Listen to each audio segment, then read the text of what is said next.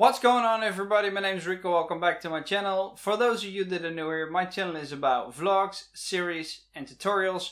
And in this episode I'm going to show you guys how to use the tethering function in Darktable.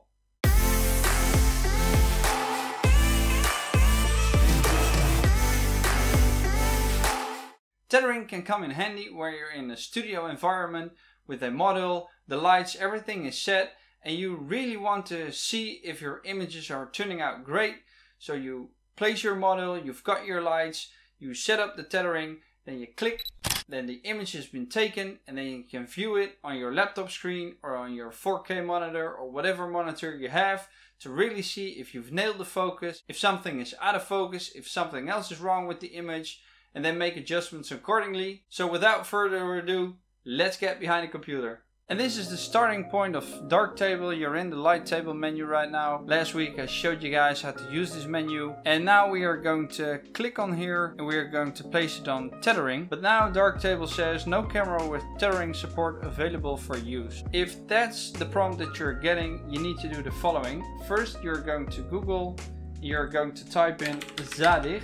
Then you click this link right here, zadig.akeo.ie, and then you are going to download it and it will download a file, and I'm going to show you guys how that looks right now. This is how it looks. You're going to options, list all devices, and then here it says my GH5.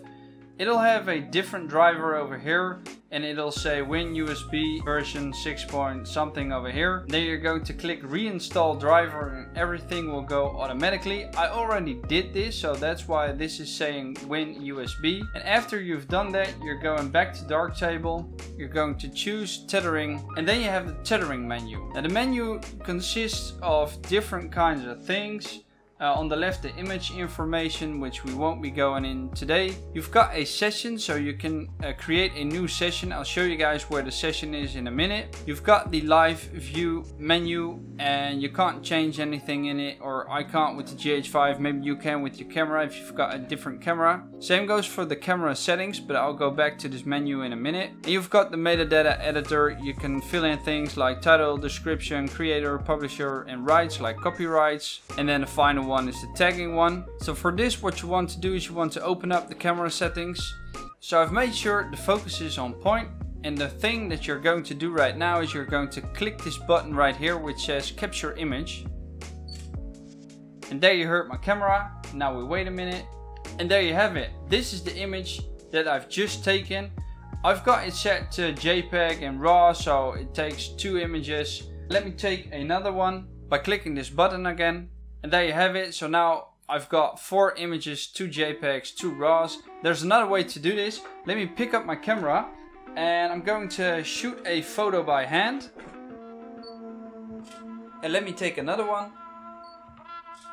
These are the images that I've just taken by using the shutter button on the camera. So basically you've got 2 ways to capture an image. The first way is by clicking this button over here which says capture image, and the second way is taking an image by hitting the shutter button on your camera.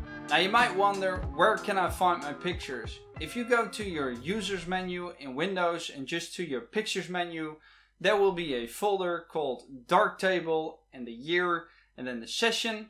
And that's where you can find your images. And that's it. I hope you guys liked it. Let me know in the comment section down below. And I guess there's just one more thing left for me to say, which is make love to the like button. Consider subscribing if you haven't already. Hit that bell button to be the first to be notified when I drop a new video. And until next time, doei!